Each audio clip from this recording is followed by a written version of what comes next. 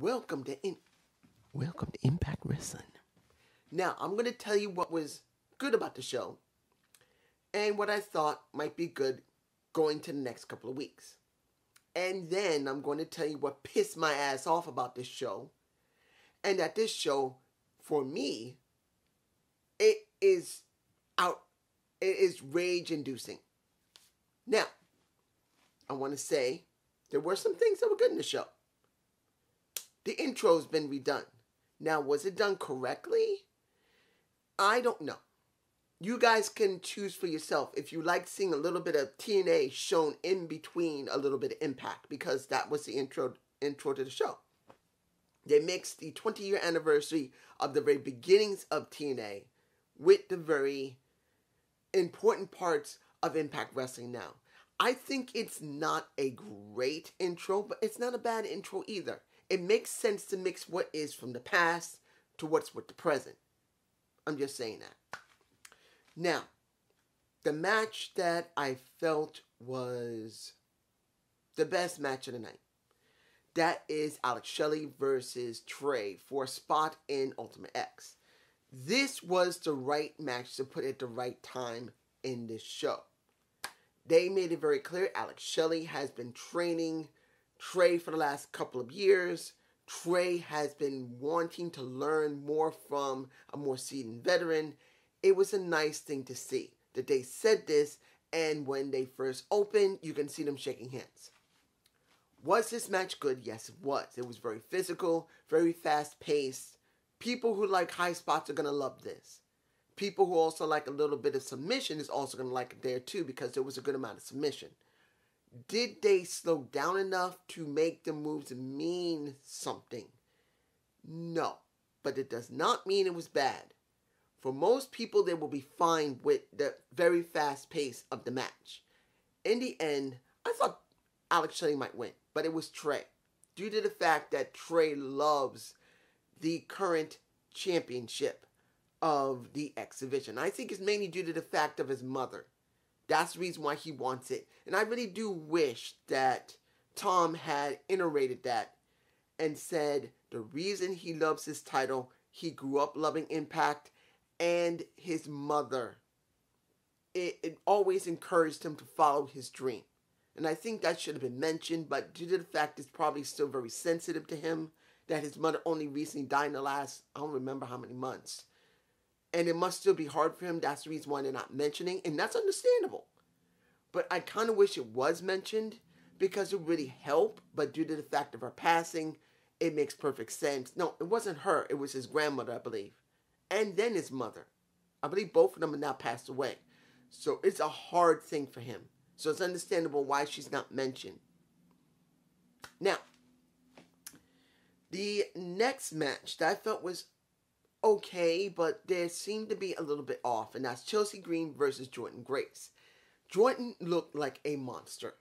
I want so badly to see Jordynne Grace go against Camille from NWA. And I'm sure many people who watch this show and know I used to do reviews of NWA, I'm sorry.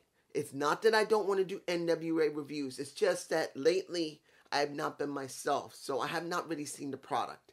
When I feel better, I will be going back to doing I really want to go back to doing it, but due to the fact that I have not been myself, I had to let it go for a little while. Not because I don't like it. I do love USA and I do love Power. I'm just been under a bit of stress, and I didn't want to compound it by trying to do a show that I just did not have the interest doing it. That's the reason why I haven't done NWA. I haven't even seen the product, even though I want to. I've been off, and I've also been busy.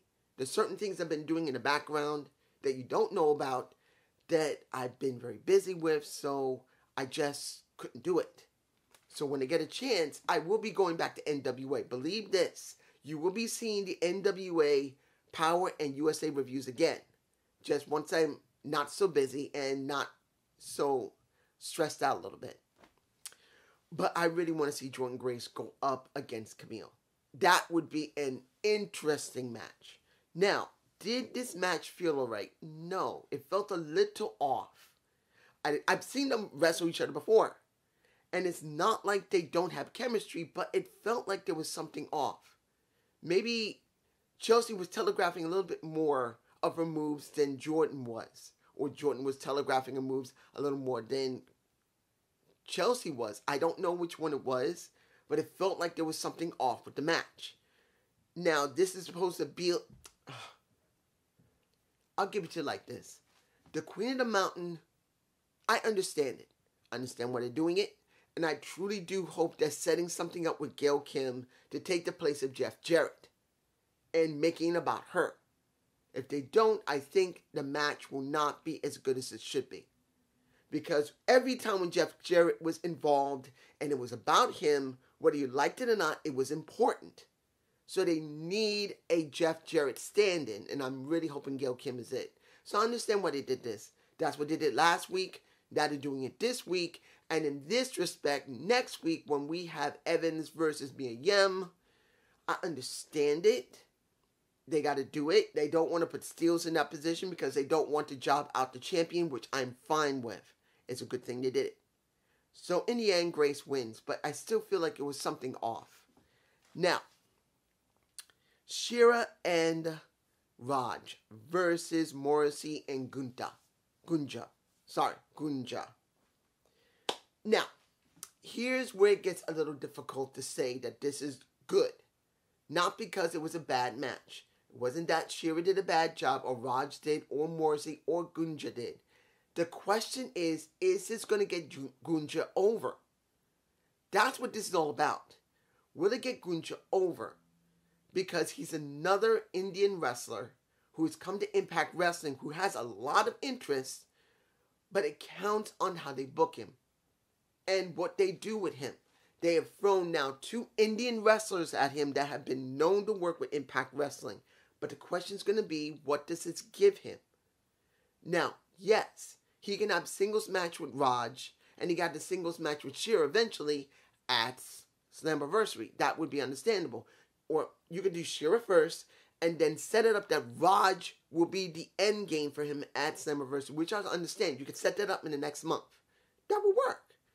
But it's got to start next week. Because you got about, 5 weeks to go? 5.5 weeks? No. What's today? The 26th? I say about almost 5 weeks. Maybe 5. Going next week. So they got to start setting it up so Gunja could finally have the match against Raj at Slammiversary. It's got to culminate there. It's got to mean something. Finally, Violence by Design versus them boys and Josh Matthews. And I know I'm not putting any images in these videos until Impact does a better job with the camera work. Unless it's something very important and I was able to catch it. I'm not doing it. But I will tell you this. For anyone who doesn't like Josh Alexander.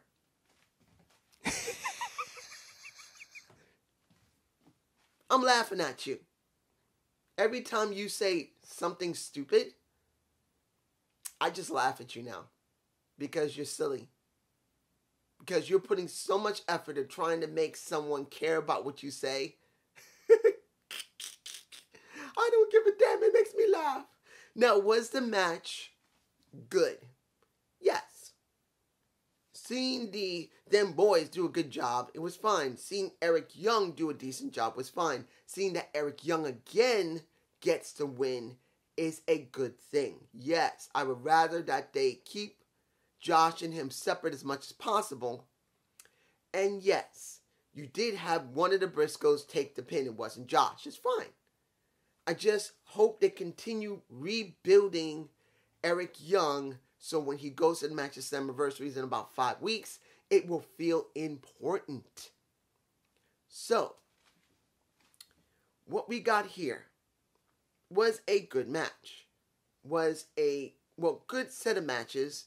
Some good building when it came to Deonna Purrazzo talking. You see that the exhibition they had the chance to talk, particularly what happened after Trey Miguel won his match, that Kenny King started jaw jabbing, and Blake Christian had a chance now to go up against, seeing that Blake has an opportunity next week to go up against Kenny King for his position in Ultimate X, it's alright. But I don't know if they're going to let him get it. I believe it would be a good thing that they switch it with Kenny, because honestly, I'd rather see Blake get built up the next 5 weeks than Kenny King, due to the fact he's working with Honor No More. That could go to someone else. And they could build him up if they're able to. So the show generally was not bad. But now, this is where I'm going to tear that shit apart, because of the 2 matches that happened on this show that pissed my ass off to no end. And if you don't agree with me, give me a reason why I'm wrong.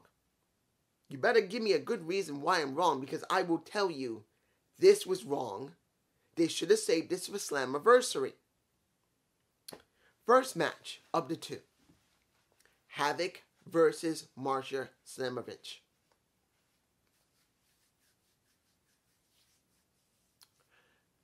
I am so mad. I knew that either they're going to job out a Havoc who supposedly is trying to build herself back up to feel important like she needs to be, because they're saying that she's nothing but a jobber.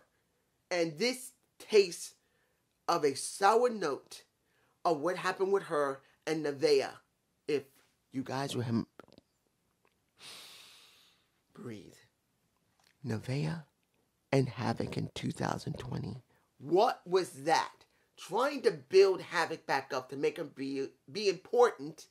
In the end, they turned Nevaeh heel on Havoc, and then Nevaeh left the damn company without resolving anything. That was bullshit. I can understand she didn't want to stay in the company, or they didn't want to re-sign her or sign her. It don't make a difference. Seeing nothing was resolved, generally, it felt empty. Now what do we get? We get Marsha Slamovich going against a Havoc, where you could have built this very well for Marsha Slamovich. If anyone thinks that this is another coming of Goldberg with Marsha, bullshit. She is not Goldberg, because she's not booked like Goldberg. She's not being booked like it. She's being booked like a woman who just comes in, kills somebody, and that's it. There's no sign of her in the back. There's no real promos of her at all. And they don't even have to say she needs to say anything. She just needs to be shown. She needs to be seen in the back. And they try to do a promo with her and she walks away. They did that with freaking Goldberg. That is why Goldberg was so cool. Because it wasn't the fact that he just beat everybody and left. It's that they made him a mysterious guy that didn't talk much. That when he was shown, he would just walk away. She's just there. She's been floating. And now, instead of building her up for the next 5 weeks to go up against Havoc, you don't do that. You have her job out Havoc like she was freaking nothing. Havoc's like this. Marsha's like this. The match barely lasted 8 minutes. Maybe 7 at the most. And many people would say, well, that shows she's a Goldberg. Bullshit, she's not. I'm sorry. She's not. That doesn't mean she's Goldberg just because she beat Havoc. It's just that shows that they job out Havoc all the time. Tell me they haven't jobbed out Havoc over the last 4 months, on and off. Yes, they have. And guess who? To Tasha Steelz. They jobbed her out to Tasha. Did you forget the match they've had? She got jobbed out to Tasha Steelz. Do you actually believe that she's going to look good over Marsha Slamovich? No. They jobbed her ass out. And then worse, they jobbed her ass out on regular Impact TV. Oh. Instead of next 5 weeks, I'm making it mean something where you don't even have to have Marsha fight Rosemary or fight Black Taurus or even Crazy Steve. You could just have her be around and let Havoc or Rosemary harass her. Not going to the undead realm, just facing her, and she walks away, laughing. And they try to prove to her how dangerous they are by beating up everybody else. You could have done that with other women. You could have brought women in and made Marshall mean something. No. Just imagine it's over.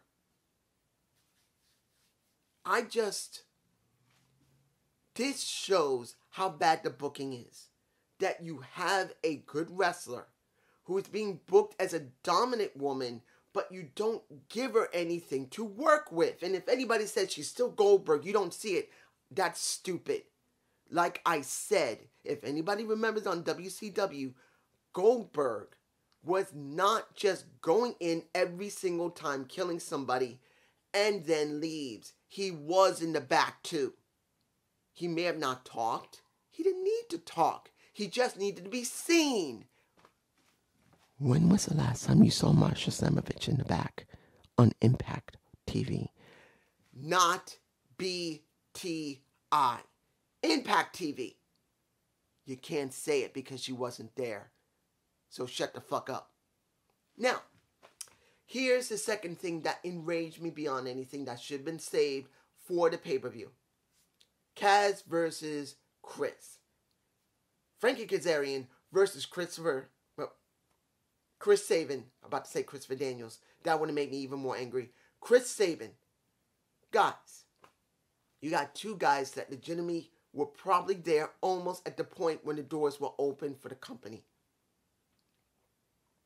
They've been both running and wrestling, both Kaz and Sabin, for more than 18, 19, now 20 years. They're well known across New Japan Pro Wrestling Noah, Impact Wrestling. Now, Kaz is in AEW on and off, I guess. He's allowed to be able to go wherever he wants. If he's there right now, I think he might still be working in AEW a little bit, maybe doing tapings. But the point is, Kaz is an Impact.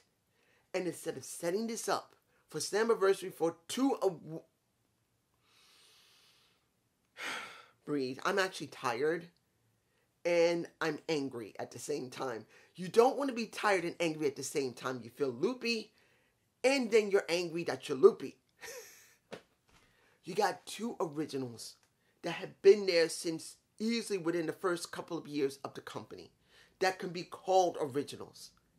And instead of it making it important at the most important pay-per-view you have, that's 20 years in the making, and a story that these two had when they first started Impact in TNA, saying that Kaz saying that he is the future of pro wrestling, the other one saying no, and I'll prove to you not, and they have one of the most important matches of the company's history that is remembered even to freaking today, that Aiden English, Matthew Rinwald himself said, well, I was beginning to try and break into the company, well, not the company, but into wrestling industry. I see them. I remember that match. And instead of you setting this up for the next 5 weeks, if Kaz is not working on AEW TV and he's going from one place to another, who said he can't be paid to do the damn thing and set up what needs to be done going into Slammiversary? No.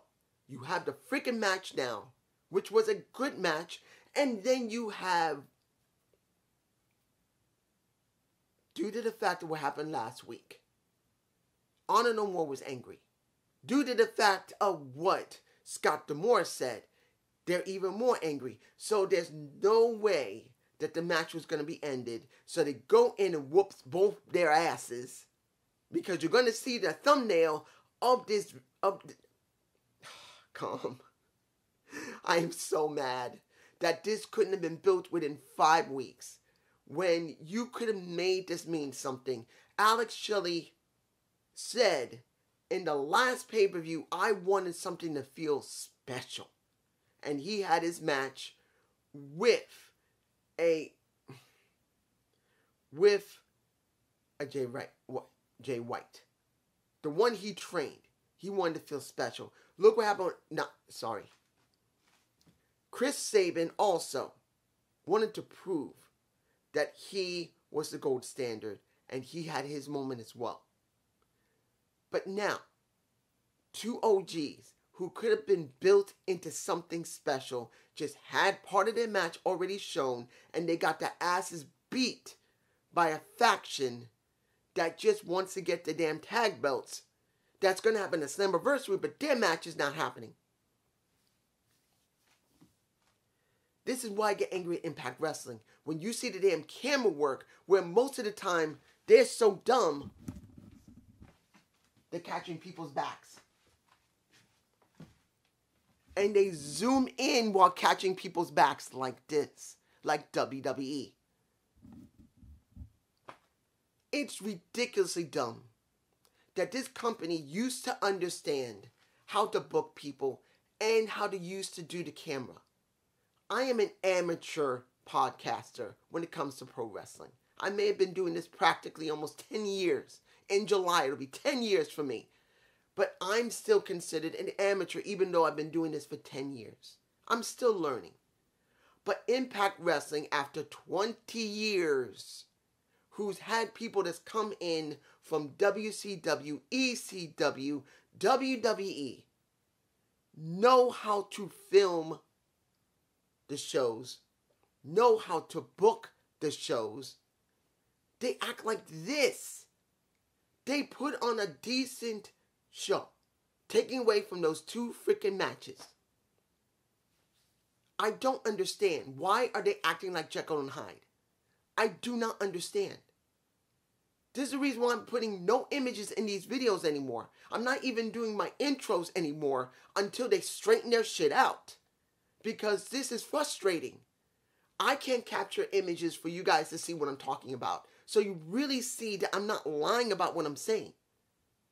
But then, it's like, why, when you guys watch the show, are you satisfied with this? This! And I've heard people say, oh, it's all right. People on Twitter, who gives a fuck about Twitter? What about you? You're at home. If you're not going over to the arena, don't you want really good viewing of your show? I'm not going to stop doing these reviews. If anybody says stop watching the damn show, you don't like it, fuck you. I'm a wrestling podcaster. I make no money, but I want to speak my opinion and hoping one day that someone from Impact will look at either someone who's been inspired by me to actually go off, because I'm not saying I haven't inspired somebody. I'm not the be-all, end-all, but someone inspires somebody just to do one thing, and they can become a success. And maybe they'll say something, and they'll say, damn, maybe we should review what we're doing wrong and get it right. Sometimes you speak your mind, people do listen. I've exercised my demon, I'm tired. Peace.